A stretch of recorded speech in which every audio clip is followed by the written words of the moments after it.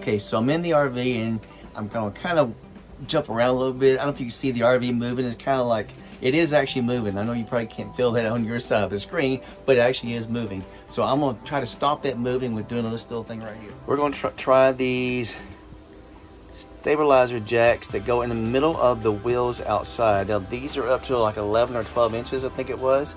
So, oh yeah, 12 inches right here. So I'm gonna try these on the wheels outside because our wheels are 10 inches. Now remember, we have the MK17. Sorry, I did it backwards like I always do. It's 17 MKE by Grand Design. So let's go try them out and see if they work.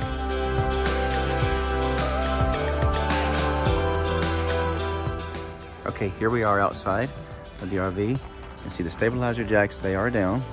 They are helping, but the wheels are kind of like not locked in place. And this one doesn't help out either with the blocks on the bottom and the chocks right here, not really touching the wheels too good. So what I'm gonna do is I'm gonna put these things, these new pieces,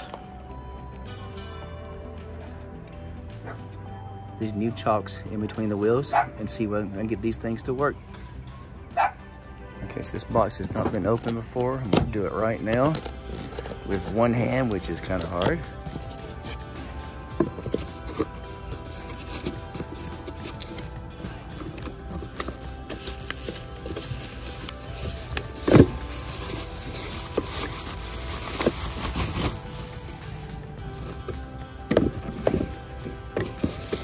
The tool that goes with it. So basically, that's it. And there's two of these in that box.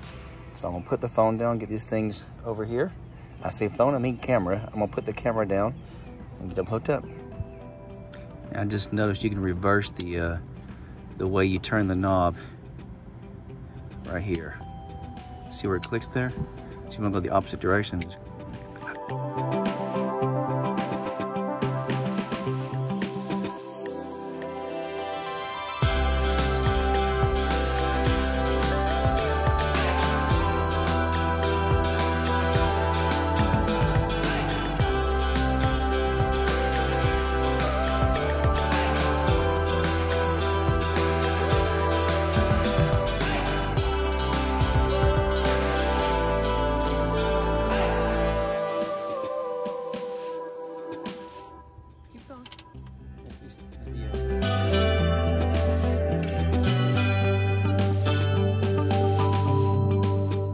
So there it is.